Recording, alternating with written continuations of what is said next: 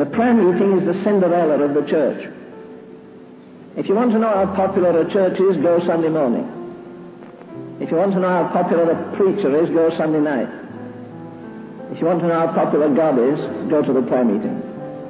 Who wins?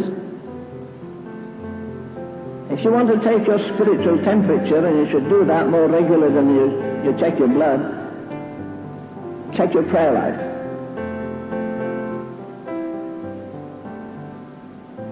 Prayer is the language of the poor.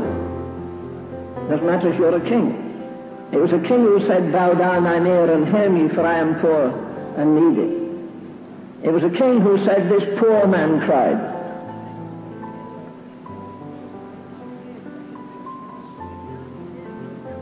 The self-sufficient do not want to pray. The self-satisfied don't want to pray. The self-righteous cannot pray. Prayer is the most demanding exercise this side of eternity.